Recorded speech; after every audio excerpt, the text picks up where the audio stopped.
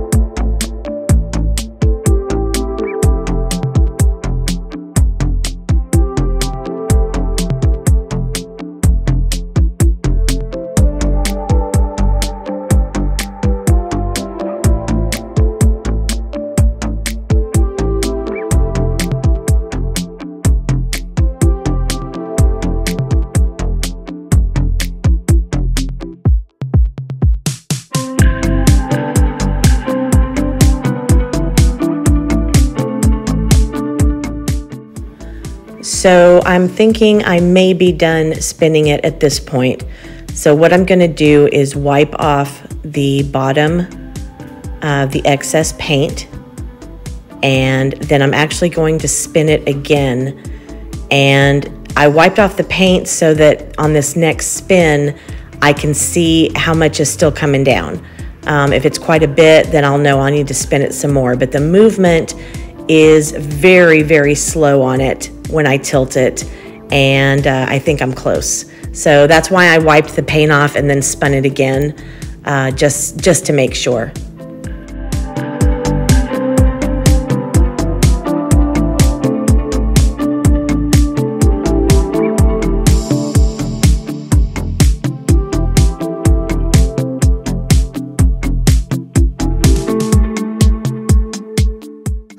Now, obviously, this is how I would have wanted this piece to dry, but things didn't quite work out that way. When it was drying, I noticed, and if you will look right there in the middle, do you see that little dimple, that little indention? Imagine those everywhere around the perimeter of the canvas. Now, I knew cracking might be a risk because of using a previously poured on canvas, but I had never seen this type of reaction before. So after my initial panic attack and some major curse words, I started looking at it objectively for what it was, not what I had wanted it to be. Now, a little history on me. I was raised in New Mexico as a kid, and believe it or not, I started seeing a stucco effect on this piece. Now, I will apologize profusely. I did not have the presence of mind to film how I fixed this, but I will tell you. I used DecoArt Americana 24 karat gold, bronze, and the Arteza Pearl Deep Brown. I took my palette knife and started spreading the paint in a completely haphazard way in small areas at a time that were affected by this dimpling. I would let the paint sit for about 30 seconds, and then I took a lot of damp paper towels, it took a lot, and wiped off the excess paint. If you've ever applied drywall mud or spackling to a wall to fill a hole, that's the concept that I'm talking about here. I literally could not be happier with this piece, despite it turning out differently than I had envisioned when I started. It is now hanging in the gallery. My curator absolutely loved it, so we will see what happens. Thank you guys so much for joining us tonight. A huge thank you to my sweet friend Lori for doing this with me. She is coming up next, so be sure to head on over to her channel. The link is in my description, and we will watch her create an absolutely gorgeous Dutch pour. Have a wonderful evening, everyone.